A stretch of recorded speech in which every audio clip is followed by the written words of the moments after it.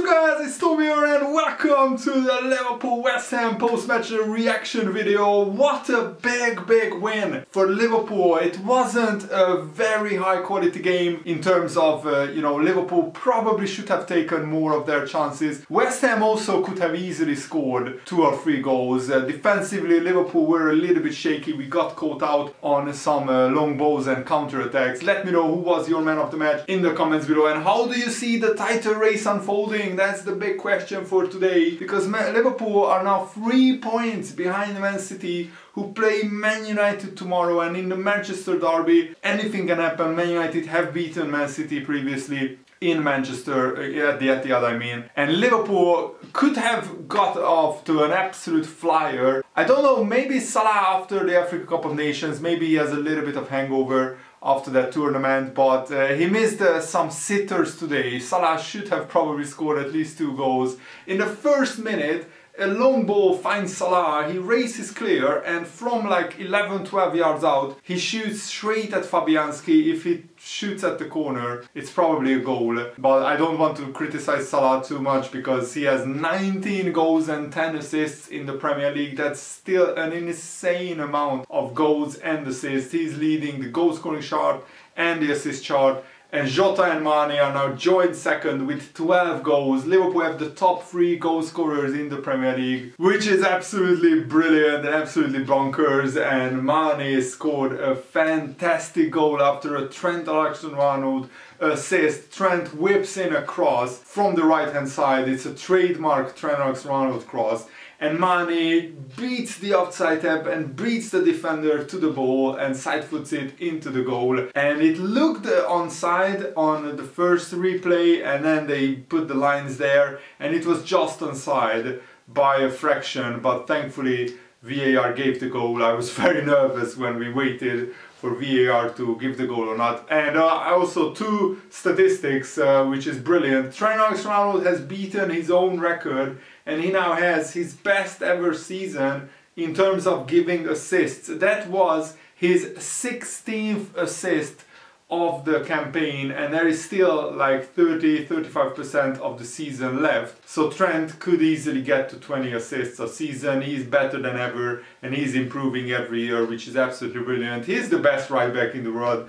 And also, what do you think about Virgil van Dijk setting a new record for a single club for the most unbeaten home games in the Premier League, which is absolutely amazing. Virgil van Dijk still hasn't lost a Premier League game at Anfield, which is absolutely mind-blowing to me, thinking that he's now at Liverpool for like, what, 3-4 seasons. Absolutely brilliant, and it just shows what a colossus Virgil van Dijk is. And after Mane scored, Liverpool also really dominated the first half, but then West Ham had a flurry of chances where there is a simple over-the-top through ball, and that's the problem with Liverpool's high line of defending. If you beat the offside trap, then it's incredibly dangerous, because the West Ham's attacker was going on goal.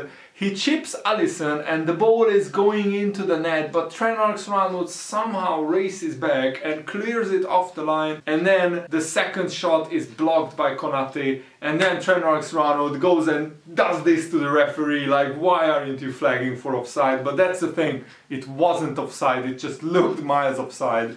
But the ball was perfectly timed by the West Ham midfielder to release the attacker. I'm not sure who it was, maybe Jared Bowen, but it was absolutely brilliant defending by Trent Alexander-Arnold. There is a myth going around, and some pundits are saying this, that Trent can't defend, and that's an absolute ludicrous claim. You don't watch Liverpool games regularly if you say Trent Alexander-Arnold can't defend. You should watch today's game, because Trent made some incredible interceptions and defending contributions to the Liverpool victory, and these are the kind of games that you have to grind out and win if you want to win the Premier League title, because Liverpool were far away from their absolute best.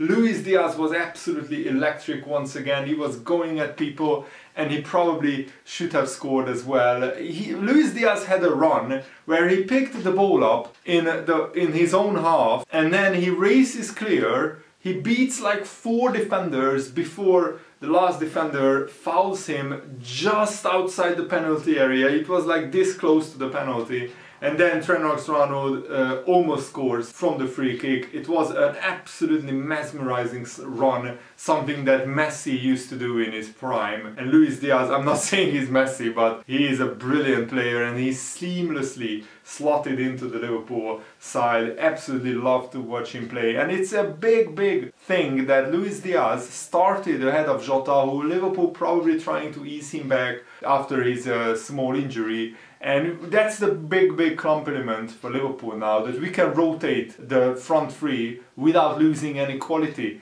Because Jota will probably start against Inter and maybe Mane will go back to the left wing. Mane started up front and he scored a goal, and he can play as a striker as well, Mane. He's absolutely brilliant there. And also West Ham in the second half had a chance where Jared Bowen was racing clear, and Andy Robertson at the last second with the last ditch defending denies him the goal scoring opportunity. But to be fair, West Ham should have scored when Lanzini does a fake shot, Konate goes away, and then with the goal gaping and Alisson only to beat, he shoots 2 yards over the bar. It was an absolute sitter which Lanzini missed.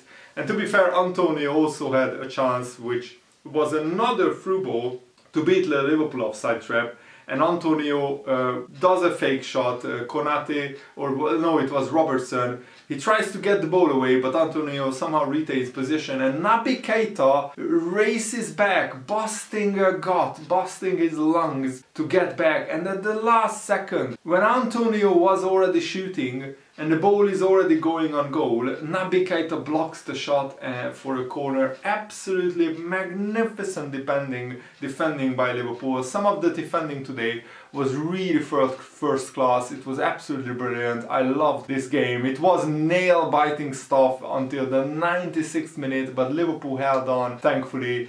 And in the second half, we maybe didn't create, we created a lot more chances than West Ham, but we didn't create maybe as many clear-cut chances as in the first half. On the balance of play, Liverpool only just about deserved this win, but it could have been 4-3 with the amount of chances that both teams created. Alisson had to make some big saves, but mostly the defenders made incredible blocks, including Konate, Van Dijk, Trent Alexander-Arnold. Van Dijk also made a little bit of a mistake when he went up to Antonio to challenge a header, and the ball just bounces off his head, and that's how Jared Bowen got in behind. But those mistakes by Van Dijk are very few and far between. Thankfully, he doesn't commit them very often. The most important thing is Liverpool got the win, the big 3 points, and we are right behind Man City, breathing down their neck, and they have to be nervous. Man City, they are not in great form. They lost, and then they only won against Everton because Rodri's handball wasn't given, which was an absolute disgrace of a decision. So let's see what Man City do tomorrow. But Man United are also under pressure. Arsenal at the moment are in pole position to finish in the top 4. So Man United need a win, so they hopefully will get something at the Etihad. But if not, the season is still long and many things can happen. And remember, Ruben Dias is out. Ruben Dias is out for 4 to 6 weeks, and he is the Van Dijk of Man City. Also, Ake is out with an injury. So Man City only had 2 fit centre-backs. Let's see how they cope against Manchester United, and also they have some other tough games coming up. Liverpool play Inter and then Brighton next. We need to get through Inter in the Champions League. We need to beat Brighton, and then we play Arsenal in the Premier League. And I think the Man United game is rescheduled because of the FA Cup. But the most important thing is Liverpool have won again. I'm really happy about it. Another clean sheet as well, which is brilliant. Thanks for watching, guys. Hope you enjoyed this. Have a nice day. See you later. Bye.